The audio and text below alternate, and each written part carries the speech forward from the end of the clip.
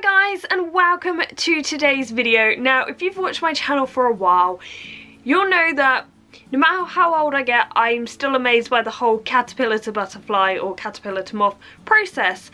And in the spring and summer, I get out and about and I end up just coming across different caterpillars. We've had hawk moths before, and this time round I have found what I think, if I have identified it correctly, are brown-tailed moths. Okay, now I'm not going to put a picture up of them here. If you want to, you can look them up, but the reason I'm not is because it would be awesome if it's a surprise if you've never seen one before. If when they hatch out it's a surprise for you, but if you do want to look it up, go for it. But these little things, we were basically walking around in nature as you do, and we found these like silk tents on all these trees, right? And they had caterpillars coming out them. We're like, what on earth is this? And it was on so many trees, and per little tent there's like hundreds of caterpillars in each. And there were some that were on the trees, they'd started coming out, and now there's some of the few that I collected. I didn't get any that were still in the tent. But basically, these tents are what the caterpillars apparently will make in the winter, and they will remain in there over winter, and when it comes to about April time they'll start to come out and feast. And it was probably literally a few days from seeing those tents to going back to collect a few more leaves and finding the tree had pretty much disappeared. These are very destructive. Now, another big thing about them, and why I will be wearing a glove, is they're actually kind of a public health hazard. I'll tell you why. Now, I did not know this when I was collecting them, and although I did just collect them off of the leaves they were on, when I got home to put them in the cage I have them in, or not cage, what is it, like a netted thing, I just picked them up with my hands, didn't think anything of them, had a good look at them, went to identify them. And when I went to identify them, I found out they are a public health risk, and there's actually a lot of signs up where these occur saying do not touch caterpillars.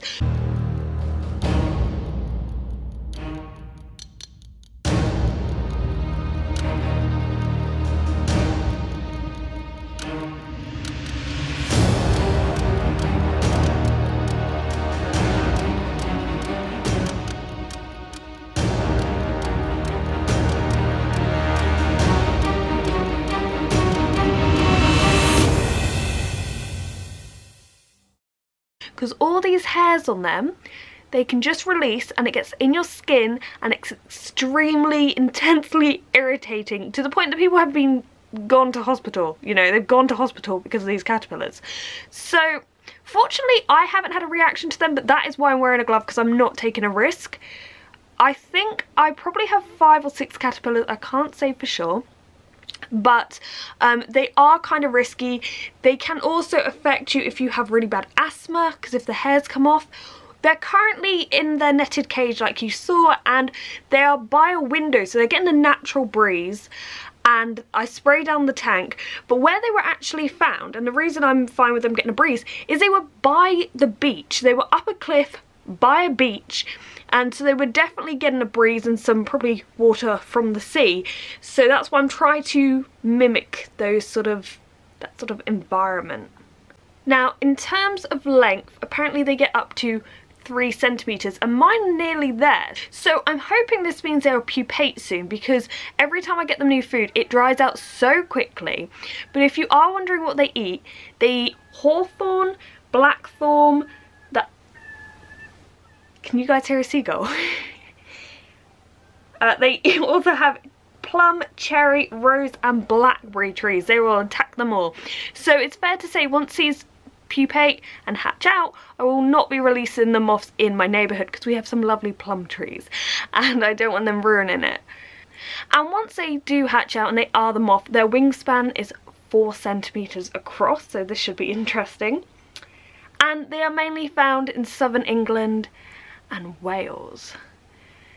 But if you do see these guys, don't go up and just handle them, because they are actually risky. Don't do what I did. Hopefully this will just inform you guys, if I have identified them correctly, that is. But to me they do look like brown-tailed moth caterpillars, and they're very, very quick. Also, a fun thing I have noticed is they have started actually molting.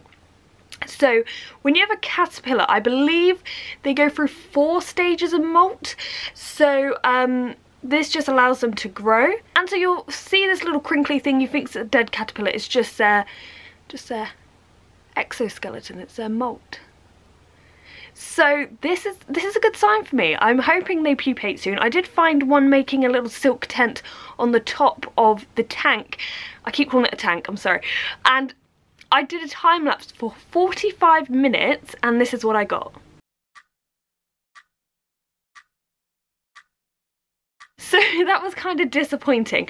But when they do pupate and all of that, I will film it all and you can all watch it and we can sort of share this experience together. So make sure you stay tuned for that. I will try to document the whole process and keep you guys updated. So if you haven't already, please subscribe so you don't miss out. But we shall see how these guys go. So thanks for watching, guys, and goodbye.